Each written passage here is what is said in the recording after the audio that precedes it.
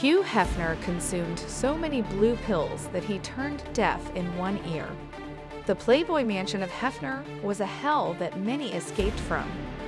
Hugh Hefner appeared happy with his bunnies, but they were living through hell. They actually suffered abuse from the old and his strange vices. According to Crystal who is a bunny and wife, Hefner was lust monster. He used to take Viagra in ridiculous doses without fearing consequences. Of maintaining the libido at an insane level at his advanced age. The frequent use of magic pills ended up causing deafness in one ear. But the man was so insane that he was happy with losing his hearing for intimacy. The old man did not care that his life was falling apart and how his bunnies felt.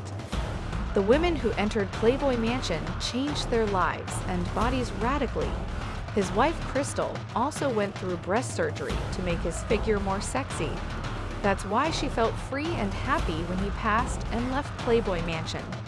What do you think about the lifestyle of Hugh Hefner?